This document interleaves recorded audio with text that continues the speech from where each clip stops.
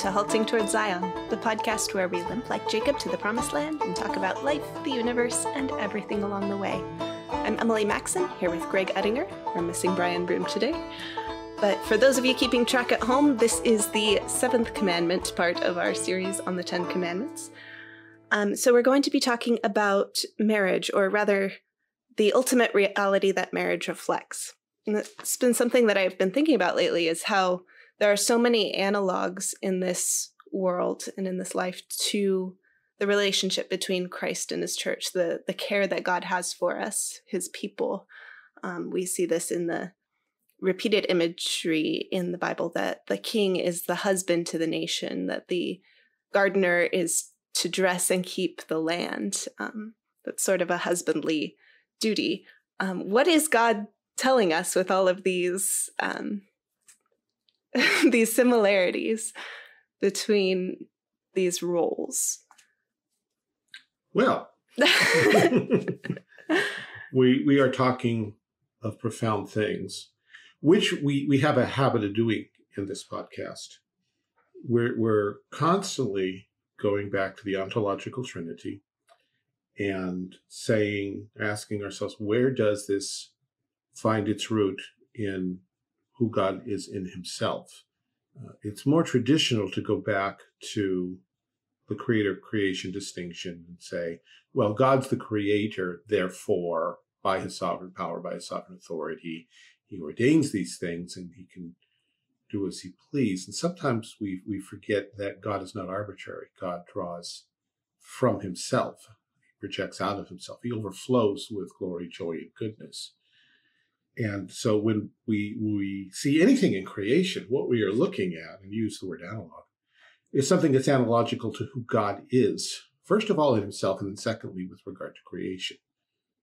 This is a point where it's easy to start with God in creation because God's the creator, ultimately masculine. We'll talk about what that means eventually. Creation, particularly mankind, is feminine by comparison. And we see that Christians are very familiar with the language of Christ is the husband to the church. The church is the bride, the wife, the Lamb's wife. And certainly we want to talk about that. But we want to go back further and talk about, well, how do these things have their root in God? Is God feminine? I think we talked about this a bit a while back. So we probably should revisit that. We have to insist that everything in creation has its root in God. There's nothing that gets in from the outside. There is no outside. There's only God. But once he's made creation, then that's a new thing. And the relationship between God and his creation is not exactly the relation of the three persons of the Trinity. It's not at all, in fact, because it's created and finite. He's infinite and sovereign. So we have these two things. And back to the word analogy or analog. You picked up a couple. I'm sure we could multiply them. Oh, for sure. Bavinck has told us, rightly, that it is impossible to speak of God except in anthropomorphic language. Because however it is, whatever language, in words and quotes, that the persons of the Trinity use among themselves, the divine thoughts that transpire back and forth, we can't parse that. We can't understand that. God comes into and uses our language and references the creation we live in to communicate. He says, I'm a father, and we look around and we know what fathers are. He says, I'm a husbandman, and we look around and we see, okay, farmers, gardeners. He says, I'm a rock, I'm the sun, I'm a shield, I'm a strong tower. And when we look at the creation, we see these things. But they exist first in God. It's not that we looked around. And of course, this is the naive and ridiculous concept in the so-called science of the evolution of religion. As if we looked around and we saw rocks and we thought of a bigger, better rock. We looked around and saw lights and we thought of a bigger and better light. Looked around and saw lions and we thought of a bigger and better lion. And then the Marshwiggle thrust his foot into the fire to remind us, no, these things are real. Thank you. I was wondering if you'd pick up on that. That's a wonderful passage in Narnia that talks about this very thing. As Christians, we don't reason from the particular to the universal, although our experience runs that way. But we confess that the original is in God, and it's eternal, and it's original, and it's universal, and it's there first. And God, in creating the world, reflects himself in thousands of ways within creation, billions and infinite number of ways. But even in any given relationship, there's lots of ways that God projects himself or reveals himself in that thing. Mm-hmm. So we come to marriage. God reveals himself as husband, as father, as provider, as caretaker, as sanctifier. But he also reveals within himself, or out of himself, the role of nourisher. He reveals himself in humility and service, faithfulness, purity. He is our father, and yet he on occasion speaks of himself as if he were our mother. And so this is all true. And so we are called, again, as always, back to the text of Scripture. Our basic hermeneutic is governed by the Trinitarian formulations of the ancient creeds, because they were forged out of people who really knew the Bible and fought for it to say, this is what the Bible is saying. And they presented the biblical arguments, and we stand on their shoulders. But we don't let ourselves get very far away from the text of Scripture as we assert these things. Mm-hmm. And it's important to remember that whether we're looking from universal to particular or from particular to universal, any space that our logic has to be messed up will be messed up. Yes, we will do that. It's not just working from the universals to particulars is the right way to go. It's remembering that God's revelation to us is the ultimate standard of truth. Yeah. And so even there, we're dealing with the universals of the creedal statements, but we're also dealing with the particulars of the individual texts from which the church fathers came to grasp the universals. Mm-hmm. And after 2,000 years of church history, we're pretty sure they were right about what they said. Under the confessions, there's a little more wiggle room, but in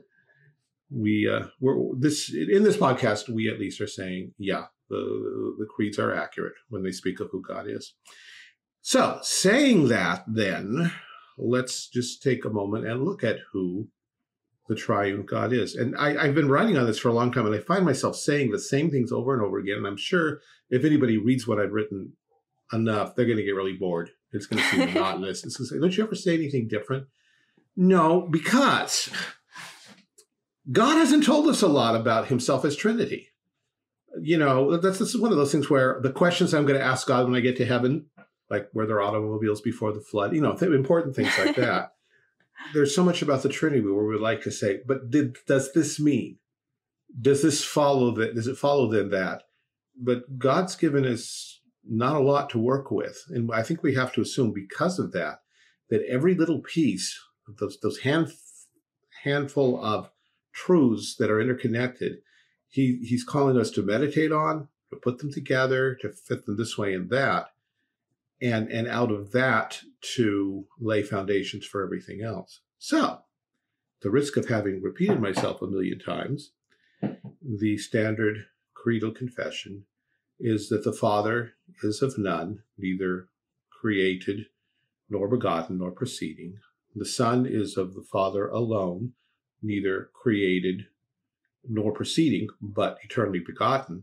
And the Holy Spirit is of the Father and the Son, not created nor begotten, but proceeding. And in this Trinity, none is before or after the other, but they are one essence in three distinct persons. There you go. I think by paying attention to the later Filioque clause, which is included in what I just said, mm-hmm. and emphasizing what the word spirit means, breath, I think we can go a little bit farther. In fact, we can go a little bit farther by what Scripture doesn't say. It's common for theologians to say, well, the Father loves the Son, and the Son loves the Father, and the Holy Ghost loves everybody too. Except there's not a single Scripture that says that the Holy Ghost loves the Father and Son, or that the Father and Son love the Holy Ghost. Now, that's kind of a huge, blatant absence. Why should this be? And Augustine of Hippo, in wrestling with this, in his book on the Trinity, argues that the Father breathes the Spirit to the Son breathes the Spirit back to the Father, and that this is the nature of their shared love. They don't have to, the Scripture doesn't have to say the Father loves the Son, the Father loves the Spirit, the Son loves the Spirit, because he is the very love out of their hearts. Mm. that proceeds from the one to the other and back again. It's not that he's off on one side. It's kind of the third wheel, the unwelcome child in the batch, the middle child is getting left out. He actually is the bond of love that connects the two. And yet it's he, not it. It's he and not it. And then we have to keep remembering that, because when we think of our own love, we are definitely talking about it. Mm-hmm. We can give ourselves to another in our actions, in our words, in our thoughts, but we cannot metaphysically interface with another person. The closest thing we come to that is the sexual act where the two become one flesh.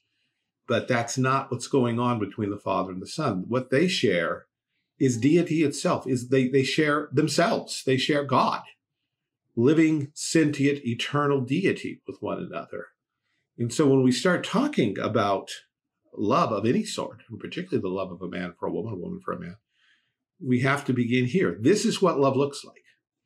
When you give of yourself out of joy and delight that you receive in having joy and delight in someone who's not you. There's that old paradox. Well, you're just doing it because it makes you feel good. Well, no, I love you because you're you. Yeah, but in loving me, you get a kick out of it. So that's very selfish, don't you think? No, it's not. There is no end to the circle. Yeah, there's no. It's rather stupid. It assumes that man has an absolute character that he doesn't have.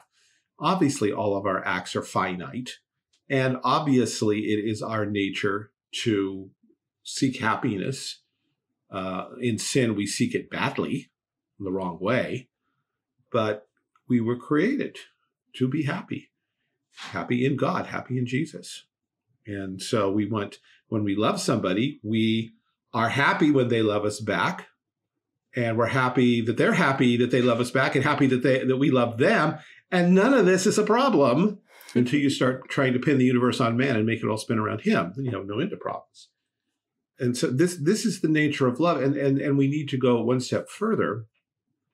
Because now we've been talking about the ontological Trinity, but that discussion blends quickly to the economic Trinity, where these three came up with this incredible story. What happens if there was something that's not like us, that's contrary to us, that's contrary to our love, that in fact is the exact opposite of our love? What would we do about that? And we now get the possibility of giving oneself in a way that is humbling and in a sense painful for the good of the other person. The Father gives the Son first to be the hero of the story, but then he gives him sacrificially on the cross.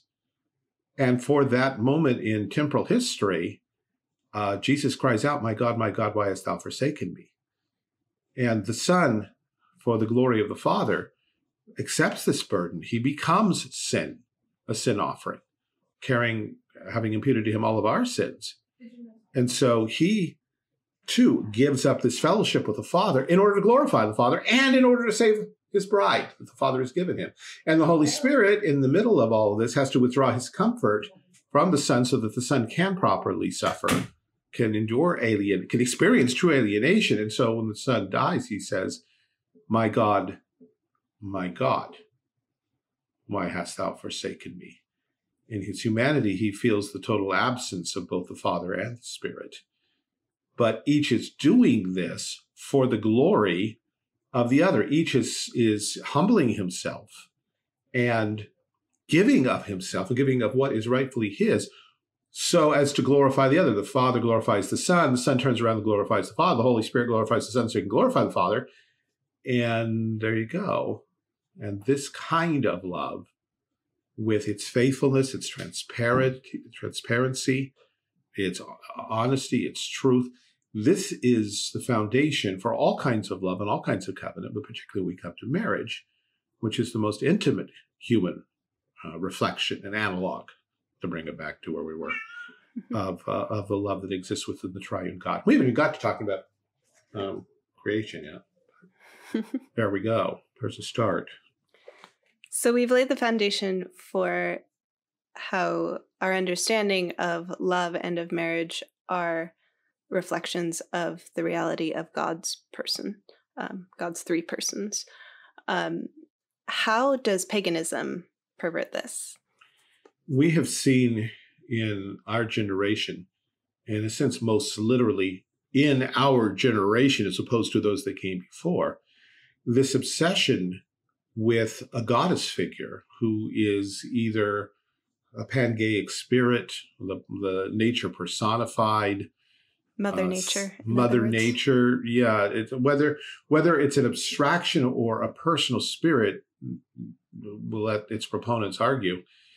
But the insistence is it's a female principle or female person, entity, spirit, whatever. It's female, feminine, as opposed to masculine. Because the problem with the world is masculinity. The male side is the kind that trumps around in boots and smashes flowers and knocks over china and does not care for the poor and is committed to rationality and thinking with the lower parts of one's anatomy and with one's muscles, and really just has messed up the planet, has messed up relationships, and really just needs to either be really tamed or needs to go away altogether, so that femininity can now rule with its insistence on sentiment and intuition over logic, and its oneness with the planet, with all living things, far superior to this idea of a God who stands outside of creation and tells us what to do. Emotion over law, intuition over revelation. And somehow if we do this, then the natural order will revert to what it's supposed to be, and everybody will be happy, and the age of Aquarius will arrive, or something like that. In defense of this position is the assertion that this used to be the faith of Europe, if not indeed of the whole world, that the world worshipped the goddess. And it wasn't until some Indo-Europeans and some nomadic Jews came along and began trumpeting these masculine god figures that vanished. In fact, it vanished so completely that conveniently neither archaeology nor history has any real record of this thing. But we know it had to have been there, because that's how I would have written the story had I been the goddess, I guess. But alas, Western imperialism. Yeah. And so somewhere in the 50s or so, we begin to get these proto-feminist cults that appeal to a mythical history rooted in goddess worship, and they say this is what happened. It was this goddess worship that tried to reassert itself in the Middle Ages. It was called witchcraft. It wasn't witchcraft. It wasn't satanic or demonic. It was just earth magic. It was being in friendly contact with all living creatures, and it was not used in any violent or perverse way. It was just used to bring help and healing and all that.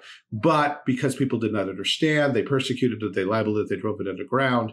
And it wasn't until the 50s or so that finally it poked up its head and looked around and found out that, well, maybe we got another chance. And so now it's on the move. There's a bumper sticker that probably a lot of people have said, the goddess is alive and magic is afoot. Now, the ancient Near Eastern pagans did worship a goddess, right? At least one. And it would be easy, and in fact, some Christian scholars have made the argument that all of the goddesses basically represent one goddess, or faces on the same goddess, or manifestations of the same goddess. And that may well be true. I have no arguments with that.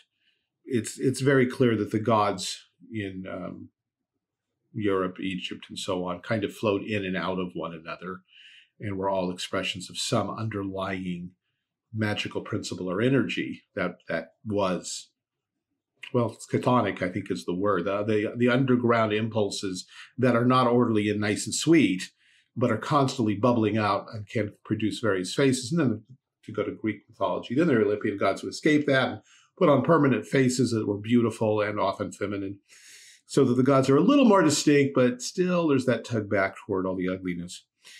But it allowed... I was thinking of Ashtaroth.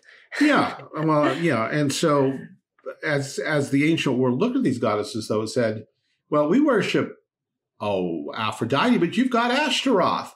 Oh, and just across the border, there's Astarte. And over there, down in Egypt, there's Isis. And back over there, there's Ishtar. And they're all pretty much the same, don't you think? And generally the reaction was, Well, yeah, we can see that. There was no real insistence by any nation over any long term that their goddess was a unique goddess and that all of their goddesses were false. It was just, this is the goddess we know. This is the goddess of this land. This is the goddess where our ancestors are buried, of this city-state. And your goddess may be some kind of similar manifestation that has a connection with you, and maybe there's something common behind them. Certainly Homer tried to pull the Greek gods together and give us a unified roster, kind of like the Avengers and their ever-shifting roster. Yeah. But in all of this, and this is the other thing, so given, yes, there were goddesses and maybe you could reckon them all as one, there was always a male god too. Ashtaroth had her Baal.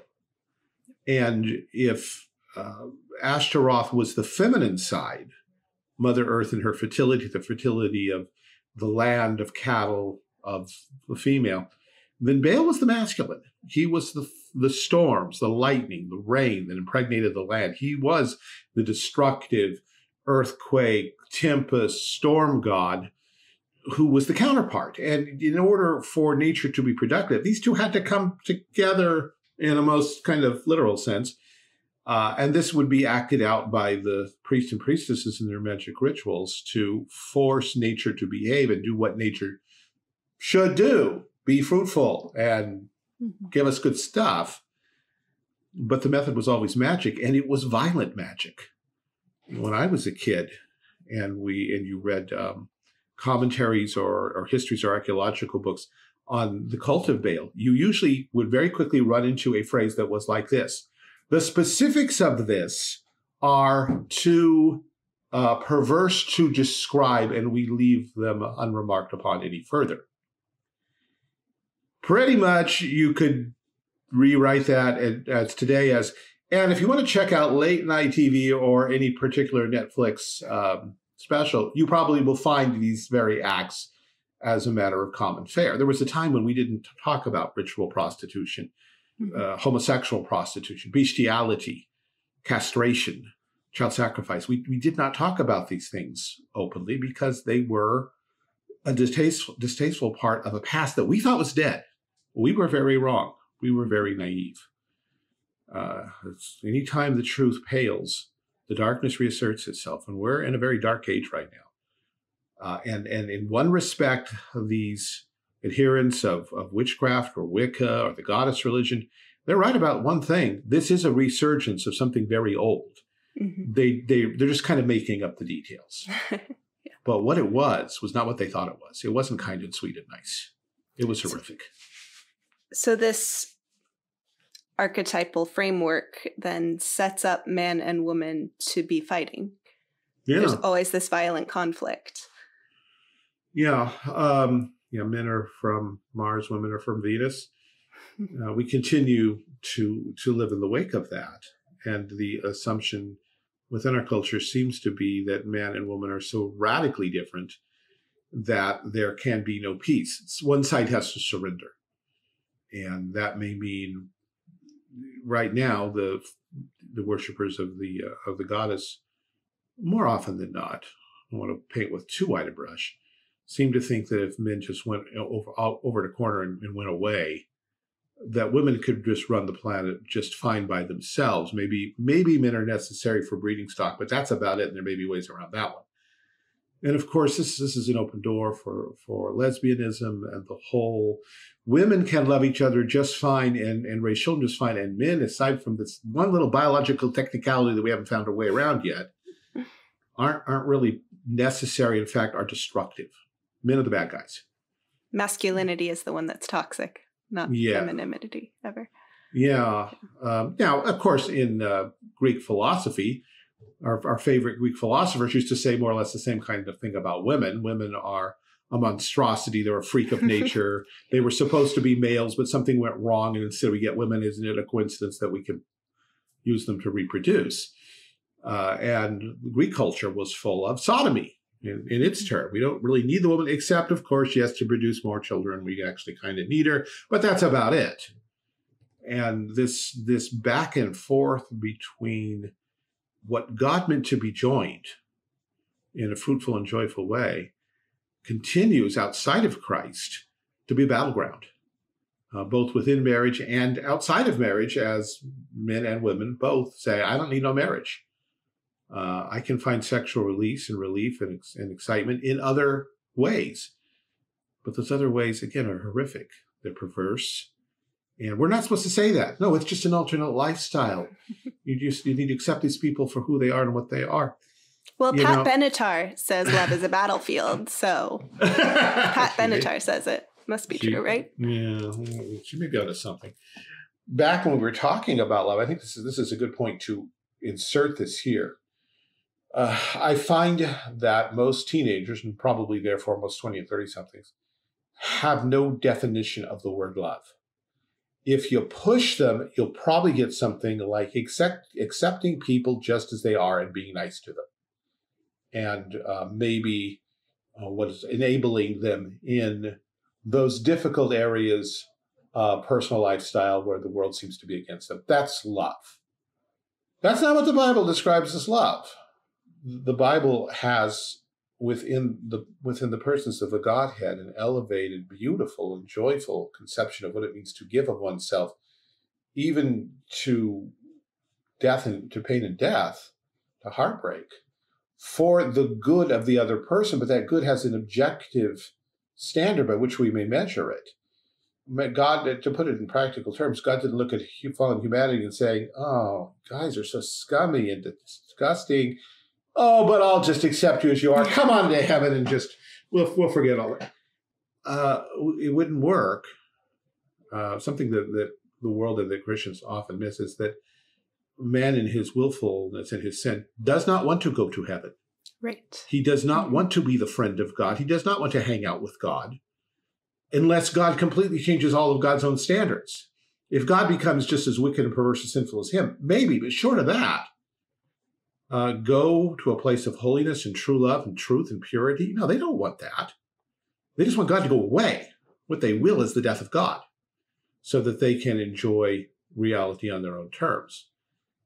And all this nonsense about accepting is exactly the opposite of love. If God is who he says he is, then we will be happy only when we conform our wills and our lives to his revelation. We will be happy and holy when we're like God, morally and ethically, when our choices reflect his, when they reflect his law. And until then, accepting people as they are is in many ways one of the quickest ways of giving them a ticket right to hell. There's one of my former students, I keep seeing this on LinkedIn. She was working with some young woman who has come out of the closet and acknowledged her lesbianism. And she gives kudos to my former student for encouraging her and loving her through all of this. That's not helpful. If you love this young woman, then with all due love and humility and politeness, you need to explain to her that what you've come out into is rebellion against God, and it will not make you happy. It will not fulfill you. It's not who you really are, no matter what lies you've been told. You should not accept it, and therefore I cannot accept it because God does not accept it. And I would love to show you the way back to reality, because that would be love. When someone has a fatal disease, you don't pretend that it's just a cold so that they feel accepted. Right. You have to tell them the truth. And the love that is in God is true. It's truth itself. And so when we come to marriage, it's not enough to say, well, I accept you and you make me excited. And I think we could have a good sexual relation together and it'd be fun hanging out with you. Let's get married as long as love lasts. Yeah, that's not going to be very long on those terms. And the record of the late 20th century and early 21st century now shows us that in all the divorce statistics. That doesn't work. But that's what we've done to marriage, which God ordained as a place for one of the highest and best analogs of his relationship to his people. Christ comes as the bride to rescue us from our sins, to rescue us from the dragon, the monster. He comes as the bridegroom. He comes as the bridegroom. Yeah. And we're the bride. And we don't necessarily want to be rescued, but he rescues us anyway. And in giving his life, he gives us life. and then he comes back to life so that we can live happily ever after. And there's the archetype for all the fairy tales and all the adventure stories and all the romances. But he doesn't come and say, well, you're really scummy, but I'll take you as you are. Maybe we'll be a cheap thrill in here someplace. That's not God. It's not Jesus. And by degrading marriage, we have taken away one of the best testimonies to what the love of God actually looks like. And this is a tragic thing. It's not loving to our culture, to the people around us, to destroy our own marriages and say, yeah, but Christianity is a good thing. I didn't make marriage work so hot, but well, and that's not to say that some marriages shouldn't end, because sometimes people are hypocritical and they don't tell the truth and they're sneaky, and a man or woman gets into a marriage only to find out later that he's been lied to or she's been lied to, and that bad things are happening here, wicked things are happening here. God has set up divorce as a real possibility in dealing with very horrible sins. Mm-hmm. But you got to marry a sinner. Yep. And if we do not approach marriage on that basis, with faith in Christ, with the knowledge that we are sinners, I'm a sinner, you're a sinner, we're sinners together, our children are going to be sinners, but Jesus died for sinners. And in his love, we can find love and make love. And it can be a beautiful, though imperfect, thing. Mm-hmm. And it can be beautiful, although it's imperfect. Yeah. Francis Schaeffer used to use the word substantial healing, substantial victory. Not perfect, not in this life, but significant, real, fruitful, fullness that the world does not know. And yes, that whets our appetites for eternity when sin is gone once for all. But in the meantime, this marriage thing is a good deal. Yeah. And it's sin and Satan and the world to look at it and try to erase it as a blight on humanity. We're seeing this. It's coming out into the streets. It's in our headlines. There was a time when Marx wrote the Communist Manifesto and pointed out that one thing that had to go was marriage, mm-hmm. for a number of reasons, along with institutional religion. And it's easy since, probably since the beginning of the 20th century, to regard Marxism mostly as an economic heresy. They have the wrong view of wealth and who should control the wealth and how that works, and how politics can, in the pursuit of economic utopia, can crush and destroy individuals. And that's all true, of course. But that was never all there was to Marxism. Marxism, from the beginning, was a call for the complete restructuring of Western civilization by destroying institutional religion, indeed any kind of religion that was not essentially pantheistic, or a religion of one's own conscience privately held, the abolition of marriage, of private property, of the state as it was then constituted, of all traditions. It was the goal was to wipe everything clean and start over. And as Marxism's continued, it falls back on the Hegelian dialectic of, let's find two people or two groups or two cultures that are fighting, and let's encourage that. Oh, look, men and women. Well, there's one we're going to have forever to work with. Let's get them fighting. And out of that, create some new worldview, new structure of society that will lead yet to more conflict. And whether that gives us neither male nor female. If male and female are fighting, they're the thesis and antithesis. And then we come to the abolishment of gender itself, sex itself, which is kind of what we're seeing. That's what we're seeing. But of course, if Hegel and Marx were right, it can't end there, because a genderless society has itself some kind of antithesis, which will yield a new synthesis. And I don't really want to be around to see what that's going to look like. But it is frightening. But we do need to understand, first of all, is this conspiracy theory? Absolutely. But you don't need no conspiracy here. This is the natural bent of the human heart. Yeah. We don't like God. We don't like anything that points to God, and therefore we don't like marriage. We don't need some conspirators in the background saying, how can we corrupt marriage? We're going to do it ourselves. They just facilitate a little bit here and there. Or they articulate what's already naturally going on. Right. Yeah. They put it in cool, smooth words and slide things around a little bit better. But sometimes they don't even need to do that much, as you said. It just, this is what's going on. Are you going to be part of the future or not?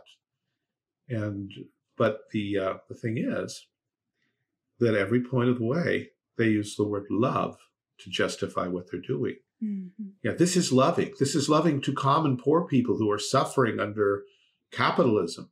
This is loving to poor women who are oppressed by masculinity. This is loving to children who are oppressed by the family structure and patriarchy. This is loving to free thinkers who are cowed out of their beliefs by these institutionalized superstition. This is love. This is the way of the future. Come and love with us. They're stealing from Christianity. The age. Brian recommended the book Dominion, mm-hmm. and I've just started it, about maybe a fifth of the way through. It's really good. I have some bones to pick with the author's nativity when it comes to liberal criticisms of the Old Testament. But having said that, I'm still going to recommend it. What he is arguing is, you look at the pagan world, they didn't talk about love. The Persians talked about truth, which basically meant, if we're true and you're liars, we get to kill you all. The Greeks, truth was some kind of abstract idea, and you're going to follow us or Alexander will kill you all. Or, truth is an expression of the God-man Caesar, and if you don't receive it, then you're going to kill you all. Nobody in all of this stood up and said, I will lay down my life in the most horrible, humiliating, painful way possible to rescue those of you who hate me. It's not there until mm-hmm. Jesus comes.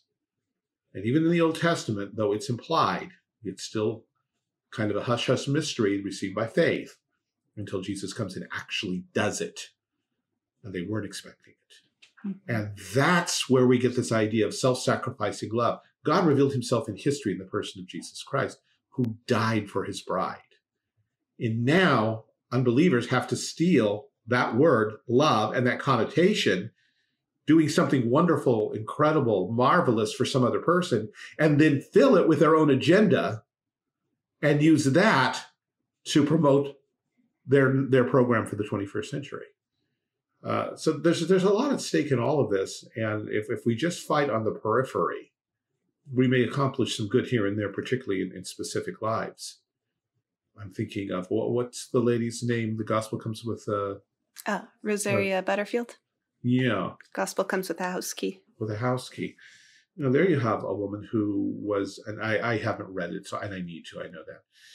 But from what I have been told by my wife and others who've read it, here is a woman who was given to the gay lesbian lifestyle, and she was touched not so much by philosophical arguments, but by the genuine love and compassion, the giving of self by an older pastor and his wife, who just welcomed her into their house and answered her questions and ate dinner with her.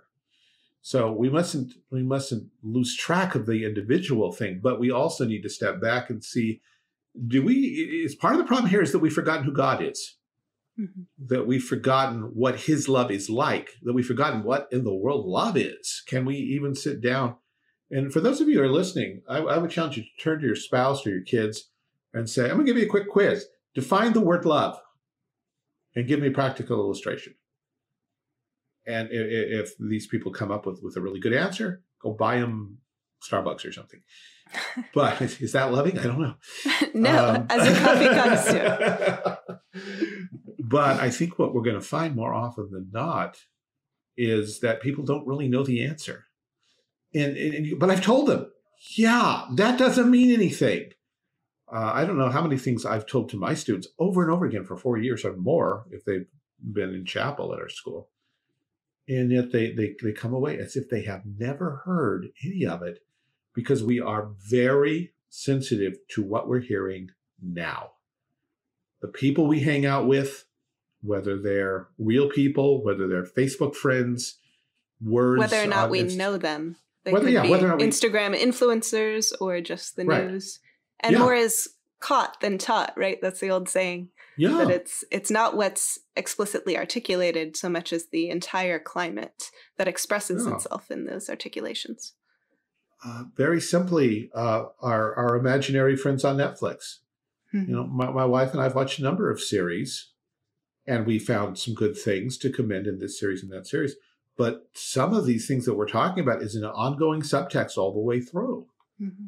Any attempt to point to homosexuality as being in any way sinful or contrary to God's law is just snorted at, as if no argument were necessary. It's just, this is obviously, well, I'm a good Roman Catholic, but this is obviously a place where the church is behind the times. And I'm quoting a major character played by a major star in a very popular Netflix series. This is constant. Who do we hang out with? Who are even our imaginary friends? Who are the TV characters, the movie characters, the characters in novels that we emulate, that we accept as our friends, as people we trust in their opinions? It makes a difference. Paul says evil communications corrupt good manners. And if we're constantly being told this kind of stuff or showed this kind of wickedness, then we will accept it. We'll buy into it. And the tragic thing is that we will then be incapable of love. We'll have bought a counterfeit, stuffed, fluffed thing that they call love, and we will have given up true, tough, honest love that says, you need help and I'm willing to help you, but there's some things we have to admit here. Mm-hmm. And if you're gonna get married, that's something you got to be able to do. You have to be able to say to each other, I love you, and therefore I'm going to tell you the truth. Mm-hmm. And I'm sure you'll do the same for me, probably in the same conversation. We'll both find out that we were wrong about all kinds of things. That's what good marriages often look like. And there's nothing wrong with that. Because again, we're sinners, but the love of God is greater than our sins. Mm-hmm. So what would be an example of a really great answer when you turn to your spouse or your kids and say, define love? What would be a great answer? Love is that commitment in action that moves you to and includes. So it's more talking both about the internal motivation and the actual action, because if you split them, you lose it. Mm-hmm. That allows you, leads you, enables you, moves you to give up those things that are precious and important to you, time, money, energy, your own life, for the spiritual and material welfare of another soul made in God's image. And if that's not what we're talking about, then we haven't gotten to love yet.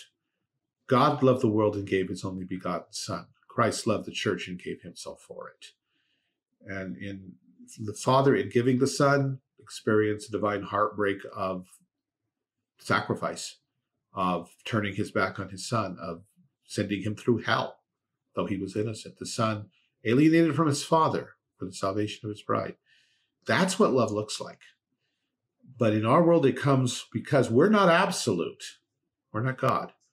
In this world, our love has to be guided by what God says about love. Within the Trinity, God doesn't need rules because he is the rule. He is faithful. He is true. He is transparent. He is communicative. He is eternal communion. He is humility. He is beauty and joy. That's who he is. For us, we sometimes need very specific things to be told to us so that we get it. Like, yeah, don't sleep with your neighbor's wife. That's not loving. Mm-hmm. Well, but she makes me feel good, and I really care about her. If you really cared about her, you would not be sleeping with your neighbor's wife. I mean, sometimes it comes down to things like that, because we've covered it. We've covered the word love with it makes me feel good and bubbly. I'm full of passion and excitement. Well, are you willing to give up all of that for her spiritual welfare? Are you willing to break off all communication, move out of town so that you are never tempted to seduce her away from her husband? Do you love her that much? Or if the answer is no, then what we're talking about is not love. It is something very, very different. So that was kind of a long answer, but more and more in our culture, we need that. Mm-hmm. Paul says that love is keeping the commandments of God. But that means in their fullness from the heart, in intent and in spirit, as well as in the bare letter. Because to keep God's commandments is to act like God would act. Mm-hmm. Sometime we should have a bonus episode where we just take all of the fairy tales and all of the good stories and we throw them at you and you tell us how they're actually reflections of the gospel. That would be fun. Once upon a time, 25 and more years ago, David Farshman and I, David, our good friend, was I think we were coming back from Europe and we were making a list to kill time of all of the plot lines ever. Just everything we could think of, we threw down on a piece of paper in this little notebook that we had. And then we sat back. Now, how many of these are actually reflections of the gospel? Ha, ha, ha. Okay, well, that one is obviously. And of course, that one is, and that one is, and that one. Oh, wait, this one where this guy's sold into slavery, but he's ransomed and gets back his inheritance in the end. Okay, that's sort of the gospel. Yeah, we could. They all are. And it's not usually that hard to figure out because, again, back to anthropomorphisms. Reality reflects who God is. And once we understand, this is one of the greatest apologetics for Christianity. Once you understand what the gospel really is and who God really is, and you start looking around, you start seeing God everywhere. It's just unavoidable. Like, no, not the gospel again. I'm supposed to be safe. This was a horror movie. Yeah, well, guess what? So, yeah, we can do that sometime. That'd be fun. Yeah. All right. Do you have any recommendations for us tonight? I recommend taking your wife out to dinner at a place that you either have always wanted to go to or haven't gone to in a long time, but really enjoyed last time. And that you buy the entree and what do you call the thing comes before the entree? The appetizer. The appetizer, the entree, the super salad, the extra wine or beer, depending on who your wife is. And the dessert at the tiramisu. Let me recommend that. And just take your time. Find a babysitter. Yes, it's expensive in our culture, and it's going to be hard to even find a place that's open right now. But don't let this become a once-a-year thing. Do it randomly. Do it more often than you think you can afford. There's my recommendation. Well, as a wife, I appreciate that recommendation. I think that's a great idea. I know my husband is listening. He has to listen several times because he's our producer and he runs the post-production on this show. So do you have a recommendation? My recommendation is going to be resolving everyday conflict. Oh, yeah. It's almost a pamphlet. It's a very short book. In fact, I think it's an abridged version of a longer book, but it's by Ken Sande.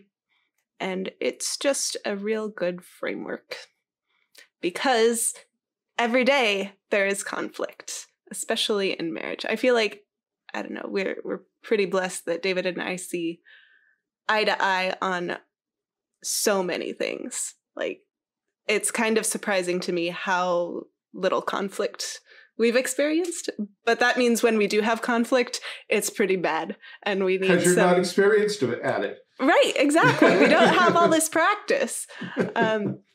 So we've really appreciated meeting with our elders and pastors for different things and getting advice and counsel. And so I recommend also meeting with your elders and pastors for counsel. Even if your marriage isn't falling apart, it's just awesome to get counsel and advice.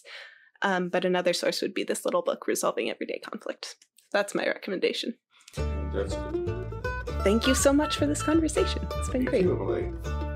Thanks also to David, our producer, and my lawfully wedded husband, who apparently will be taking me out to dinner at some point in the future. Thank you also to you, our listeners, and our financial supporters. We really appreciate you. And we hope to see you next week.